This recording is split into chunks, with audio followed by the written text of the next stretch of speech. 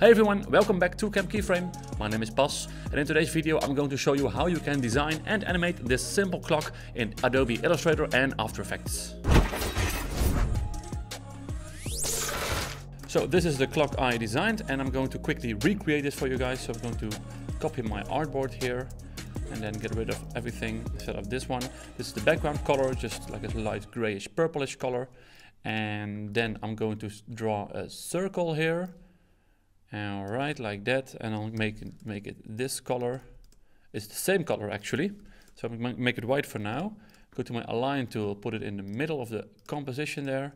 And what I did here was add two of these kind of shadow layers. This is white and this is a bit darker. So to create this kind of shadowy light giving thing effect. So I'm going to duplicate this by holding Option and then dragging it over here, clicking and dragging. So I'll make a duplicate, and I'm going to put that behind this layer. So I'm going to press Command in bracket. So now it's behind this one. So if I make this color again, you can see that it's in front. And this one I'm going to give a blur effect. To go to Effect, Blur, Gaussian Blur, and I put it at 42 here. By the way, the size of my artboard is 1920 pixels by 1080. So the blur is at 42, kind of. So then we get this nice glowing effect. I'm going to duplicate this and drag it over here. And this one I'm going to pick this color, but then I'm going to make it a bit darker, like that. So there we go. One thing to know is that if I go to a new document here, and if I create this shape and I make this effect blur, Gaussian blur, and go to 42, you can see that it has these ugly bounding boxes around it. So in order to get rid of those, go to Effect and then Document Raster Effect Settings, and put your options here at 36 pixels. So let's make it like 150 or something. So in the clear, and then if I add the effect, apply Gaussian blur, boom, no more weird bounding box issues. So that's our basis for this clock. I'm going to lock these two shadow layers here, and I'm going to select this one, press Command C, press Command F to paste it in place, and scale that down a whole lot. I'm going to make that this purple color, and then zoom in, press Command C, Command F to paste it in place again and make this a bit smaller and give this the white color, yes. Let's then make the hour and second markers over here quickly. So I'm going to go to my pen tool here, zoom in a little bit, go to the middle of the comp with my pink smart guides here. You can go to View and then turn on Smart Guide so you get this nice help. So I'm in the middle here. So something like this, and hold Shift, go down and click to make a perfectly straight line. Make it an outline here and give this, I'm just going to copy the from here, so like that. And then I'm going to select this, go to my rotation tool here, this one, or press R on your keyboard. Then I'm going to hold Option on my keyboard or Alt on Windows, and then you can see this little thing appear next to it. And with this I can reposition this anchor point here. So I'm going to click on the center here. So now it will rotate from this point. And then we see this rotate window pop up. And here you can set the angle. So I want this to be in here 12 times because the 12 hours of the clock. So this means that I need to divide 360 degrees by 12, which comes out to 30. So then I'm going to click copy, and then it copies it over here. Then I'm going to press Command D a couple of times until it fills the whole circle. There you go. Then I'm going to let's lock these ones as well, and then select all of these, press Command G to make them a group. Then I'm going to zoom in here, and I'm going to click on my pen tool again and make, I'm going to go into this group, select this one, press Command C, go out of this group, press Command F, and make this a bit smaller like that. Give it the same color as this, so that's white. All right, and I'm going to do the same thing again here. Select it, press R to go to the rotation tool, hold Option and click on the middle of your comp here, of your circle. And then I'm going to divide 360 by 60 because there are 60 minutes in 1 hour. So I want all of these little lines here. So that's 6. Then go to copy and then do the same thing here. Press Command D. You can hold Command D down and it will just make all of these copies all around. Boom. And then I'm going to select all of them and then deselect with holding Shift my hour markers, press Command G, and then select my hour markers, press Command, Shift, and bracket. So it puts everything on top, or you can just go right click and then arrange, bring to front, like that. Then we're going to finish the rest of the clock. So with the pen tool, I'm going to click in the middle here and go up a bit, and then I'm going to copy this here, and this just means that it's now a bit thicker and this black color. I'm going to put this one on top, so Command Shift N bracket. Then I'm going to do this again, click here and then go to there. And then with my eyedropper tool, click on this one. So that's an 8-point stroke width. And then I'm going to create this second hand of the clock. So go over there and select this one. Okay, and that needs to be a bit thinner, so I like that. So now we're finished with this clock, and now let's import all of this into Adobe After Effects. So here we are in After Effects. I'm going to make a new composition and make it 1920 by 1080, 25 frames per second, and let's make it 1 minute 30. That doesn't really matter right now. Let's call this clock. All right, and I'm going to go back into Illustrator, and what people mostly do is, of course, save this as an Illustrator file with all separate layers. And how you can do that is go to your layer panel here, go to this little button, and then go release to layers sequence, and it will put all your groups and your different artwork in separate layers, and you can drag them out like this, and then you have all of these layers with all different artwork in it. But I'm going to use something that I always use to get my artwork from Illustrator into After Effects, and that is called Overlord. It's a plugin you can buy. It's right here. I highly recommend it. This video is not sponsored by them. I just use this a lot. So in this case, I'm going to select this shape, click on this button, and then push it straight into After Effects as a shape layer without any, needing to save it as an Illustrator file or anything. So I'm going to use that. But as I said, you can also use the traditional method of saving an AI file and then importing it here. I'm going to lock this layer here and here as well. I'm going to import this circle the same way. You can see it because it's the same color. And then I'm going to import this shape here. And you can see that it does delete the blur effect. So I'm going to re-add that. I'm going to place it below this shape first. Go to Effect, blur and sharpen, and then Gaussian blur. Yeah, there you go. And then drag this way up here like that. I'm going to make it a little bit darker as I'm seeing now. I think I like that a bit more. That's the wrong one. Whoops, this one. Make that a bit darker like that. I'm going to press Command D here to duplicate it. I'm going to drag it up and then make it white, so I don't have to import the other shape. So I'm done with that. So I'm going to press Command 2 in here to lock the shapes that I'm done with. I like that. Then I'm going to select these two shapes. I'm going to zoom in, these two, place them in there. If you want to know how Overlord works exactly, I have a separate tutorial on it on this channel. I will link it in the description down below. And then I'm going to select these layers here, import them as well. And I'm going to put them behind this one, give them some other color, and this one as well, purple, and so I can just easily see what's what. All right, and then I need to import all the other stuff. So this one, I'm going to import that as well. I have all of these layers, and let's make them like yellow, and then select all of these and then import them as well. It might take a while. There's a lot of layers here, but I'm going to group them together later, so we don't have all these layers in here. So they can be blue, that's fine. And then first I'm going to animate this, these two shadow layers. I'm going to press T on my keyboard to open the opacity.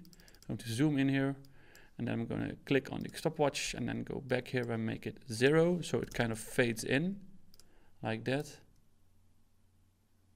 It can be a bit quicker, I guess. Yep, and then I'm going to select both of them and then parent them to my circle layer here of my main shape here, so they're stuck on it. And I'm going to go to scale on this one and go to 0 here and drag this layer in, right click, go to Keyframe Assistant, Easy Ease, and then go to my graph editor, and I'm going to zoom in a bit and then just drag this out like this to make a nice curve so it kind of goes fast, and then boom, that's a bit too much. Let's make this take a little bit longer. And I'm going to add some rotation too, so I'm going to go to in my scale here, or I'm going to go to this layer, go to R on my keyboard, rotation, and then just like that, turn it back here, and then do the same thing as with this one, add some easing to that. Doesn't have to be the exact same as the scale, but just something like it. Yeah, that's fine. Okay, cool. So now we have this nice shape popping in. Let's just animate these two circles popping up then. I think that is these ones. Yeah, let's go to scale and then go back a little bit at 0, enter, and then I'm going to I'm going to click Option and then in bracket on my keyboard to make the layer cut off right here. You can also drag them in, hold Shift to make them snap, but I use Option in bracket right there. Select both of them, right click Keyframe Assistant, Easy Ease, and then drag that in here as well. Yep, and then it can be a bit quicker.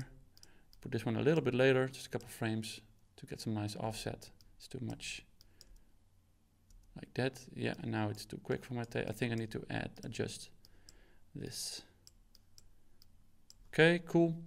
Let's go. Let's try and put them a bit earlier here. A bit more. Nice. All right.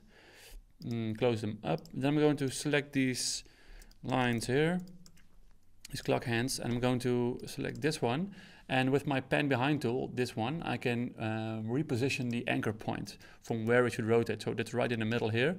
I can just drag that up and place it right in the middle. Or I can use a plugin that I use very often as well. It's my Move Anchor Point plugin. And I'm going to put it on the left side of this one. So it's directly, if I zoom in here, directly at this point. And the same goes for this layer, put it at the bottom, and for this layer I want it at the top in the middle. So now I have these 3 points, perfect. So if I now drag them around, they drag from the middle point. So go to R on the keyboard, click on the stopwatch to make a keyframe, and then I want them to turn in while they animate in. So I'm going to make this one, I want this to end over here though, I think that's a bit better, and this over there. And then just drag that out a whole lot. This one as well, and this one as well. Maybe this is too much, I don't know. We'll see. Drag this out. Right click, Keyframe Assistant, and then do the same thing again. Yeah, I think that's okay.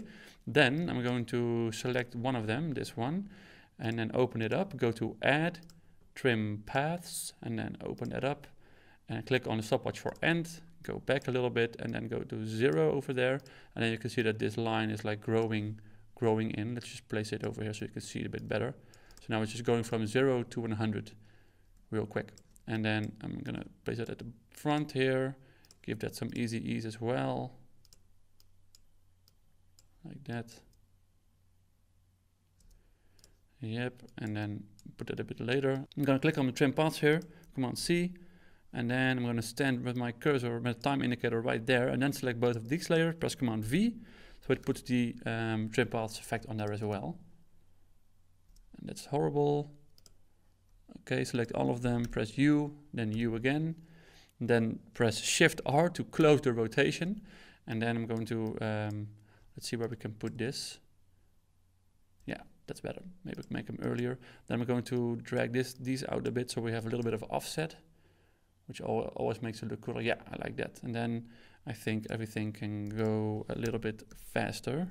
So press U to open all your keyframes, like that. Yeah, and then I'm going to drag that over here. Maybe let's just play around with this so it looks good. No, it needs to be earlier.